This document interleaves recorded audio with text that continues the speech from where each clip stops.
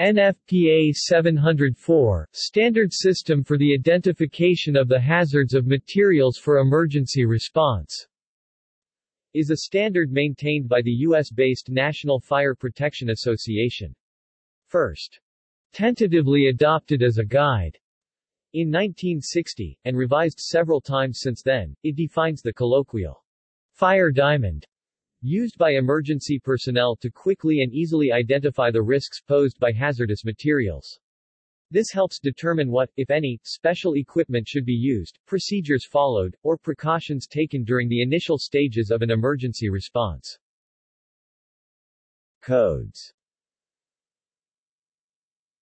The four divisions are typically color-coded with red on top indicating flammability, blue on the left indicating level of health hazard, yellow on the right for chemical reactivity, and white containing codes for special hazards. Each of health, flammability and reactivity is rated on a scale from 0, minimal hazard, to 4, severe hazard. The latest version of NFPA 704 sections 5, 6, 7 and 8 for the specifications of each classification are listed below. The numeric values in the first column are designated in the standard by degree of hazard, using Arabic numerals 0, 1, 2, 3, 4, not to be confused with other classification systems, such as that in the NFPA 30 Flammable and Combustible Liquids Code, where flammable and combustible liquid categories are designated by class, using Roman numerals I, 2, 3. See also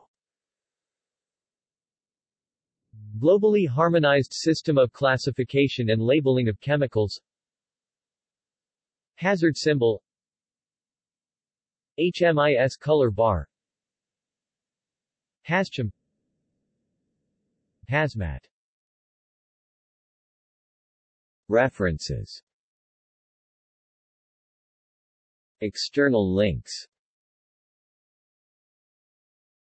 Frequently asked questions on NFPA 704. PDF.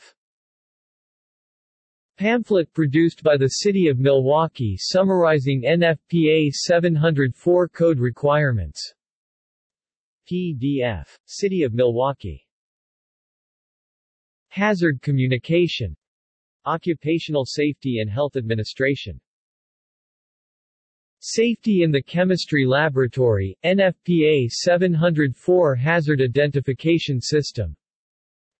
University of Oregon. Archived from the original on 10 March 2015.